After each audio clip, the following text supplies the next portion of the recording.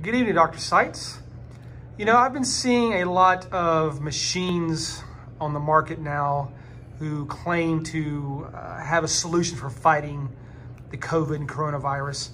And they look pretty sleek. You know, they are obviously advertising HEPA filtration. Some have these virus-killing filters, UVC lighting. But I've also heard you say that there's some deficiencies in the machines, that they don't really address the issue of cross-contamination of the virus. But now I know that the BlueSky machine has HEPA installed, so what am I missing here? Yes, this is a very, very important question, James. It's probably best if I draw the problem. Okay, so the principle of all these machines, and I'm just focusing briefly on the machine, is that you have your box and air is being drawn into this box. Something is happening in the box, which is the sterilization, the filtration. All the magic happens inside the box, and then the air comes out of the box. So air in, air out. And this is the magic. And you're right, a lot of technology that's out there does quite a good job inside, and the boxes look really sleek. The issue is not in that box. The issue is that the overall system is wrong. In other words, this system does not solve the problem of COVID cross-infection. And why? What causes people to get sick is that, and I'm just going to take an example of two people in a room. One person is sitting over here and working, and there's another person sitting over here and working. This is actually a recorded case, well documented. You can Google in the media. And what was happening in this particular environment is that the air conditioning was blowing the air very gently from one side of the room to the other. We call that cross-flow. Classic example of cross-flow that you may have had at home. You open the door, you open the window, and the air blows across the room. That is standard ventilation, and air conditioning systems work that way. The problem is, and it's quite obvious, let's say this person has an infection that's set in, COVID infection. They are starting, and you may have bad luck, that they are what is called a super spreader. Maybe this is a person that is really going to make a lot of people sick if they are in the same room. So what happens now is, with this cross draft, this COVID is being spread across the room in this horizontal flow. So when they've done studies of people in rooms, they were able to establish that aerosol was the cross-infection using computer programs that modeled it, and noticed that COVID had spread from the sick person following the air currents. Okay? So James, the last thing you want to do is to take those viruses that are being breathed out and push them across to somebody. And the problem is, here stands the fancy machine. And this fancy machine is drawing the air sideways. Go and look at their websites.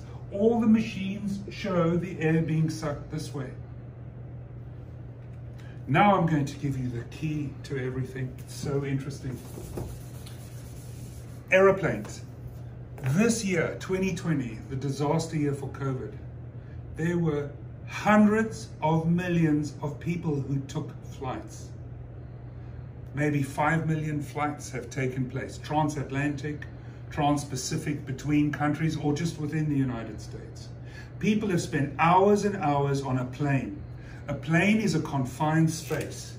It's a tube with lots and lots of people inside.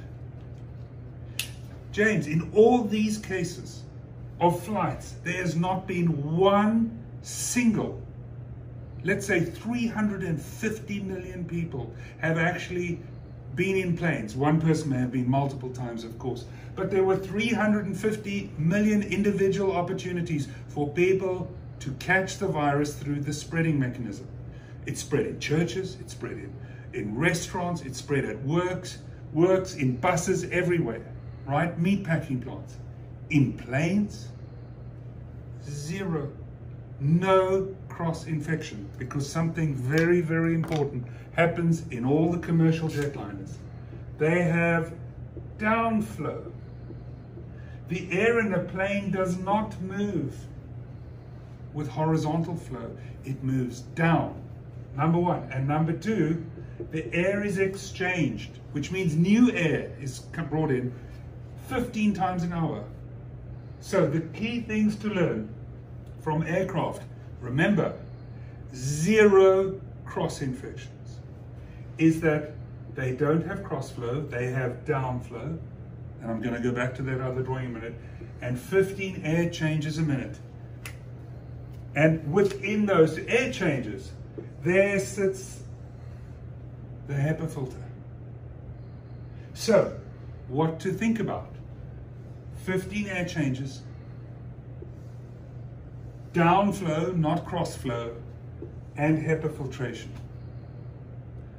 The sad thing, James, is today everybody is running for the box because it's the easy, cheap thing to buy and it looks cool.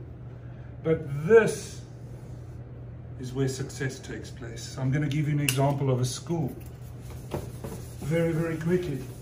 Think about this. This could be a school, it could be a church, it could be a gymnasium, it could be a pharmacy area, it could be anywhere, that public space where people meet, right?